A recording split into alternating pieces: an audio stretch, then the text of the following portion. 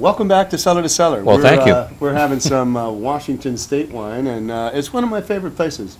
You visited there too, Bob. I visited there, and there's so many. Chateau Saint Michel is a wonderful winery. Matter of fact, I have a couple that 15-year-old ones that maybe we'll taste later on. You do? Yeah. Oh, you had that collection. Yeah, we're going to have some steaks on the grill. Artist series. Yeah. Artist series. Those are wonderful. And so they produce incredible wines out there, and when you see something from Washington State, you should really give it a shot. If you want to really learn about wine, go on the internet, and explore wines of Washington State. I'm sure there's a wealth of information out there, and it's really fascinating. It's a wonderful, wonderful region. We talked about the climate a bit too, Bob, and as well as the soil. Because of the volcanic activity over the years, there's a basalt base. And above that, because of glaciers over the years, there's a nice sandy soil on top. So the roots have a good opportunity to go through the dry, sandy, porous soil to go way down to the basalt. So it gets a lot of character from the actual dirt. Again, vines, and the roots, they really don't want nutrients for some reason. It's much better for the grapes. They don't want nutrients. They're like bougainvillea plants. They thrive on a rock.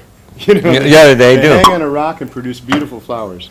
Now, out there where they grow these grapes, again, it's in eastern Washington, out in the desert. Pretty much the two crops out there are grapes and hops. Hops for beer. So I like that region, Bob, because I enjoy beer as well, especially in a hot summer day here in Florida. Oh, yeah. Now, this is a perfect time for this sort of stuff. I mean, especially the Rieslings from out there. These are by-the-pool wines. But not so much these reds we're about ready to get into. Let's try. I've never had this Hyatt Merlot. Yeah. This glass had some Riesling, so what I usually do, I'll just season my glass. That was your Riesling glass too? Give me a little. Just season it. Put it a little bit and then swirl it around like that, and that kind of put it down the hatch. Gets all the taste out of there. Get a little taste of what it's going to be like. If there's any indication of what we're talking about dry desert-like conditions, the region or the vineyard that this comes from is called Rattlesnake Hills. Sounds pretty dry and desert-like to me. There's a clue right there. Well, I'd hate to be picking these grapes out there. That's all I got to say. Got to make a lot of noise and scare the snakes away. I already poured me some. Thanks.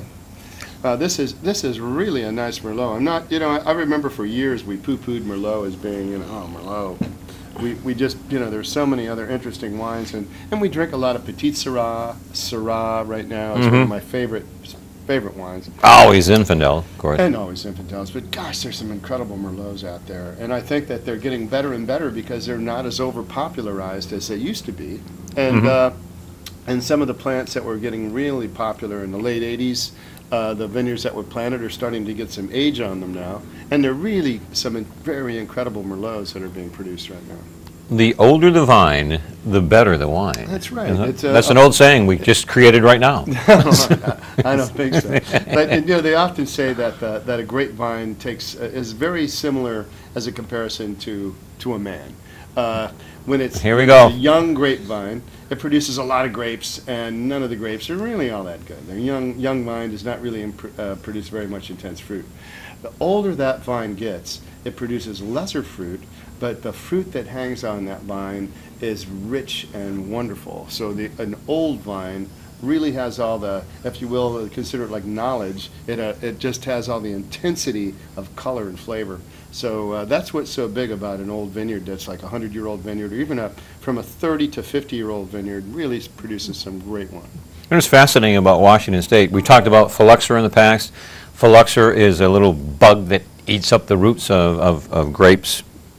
In Washington State, they grow a lot of their grapevines on their natural rootstock. They didn't go and graft on because it's a desert condition, it's dry, and it's very windy out there, and it's cold in the wintertime, so the bug doesn't like it. So a lot of the vines there are natural rootstock. So if they freeze down even in the wintertime and kills the vine, that's okay. Next year we'll have a crop because it'll grow back from the root. So. That's right. So Bob, I like this Merlot a lot. I personally, I would have preferred the Norton.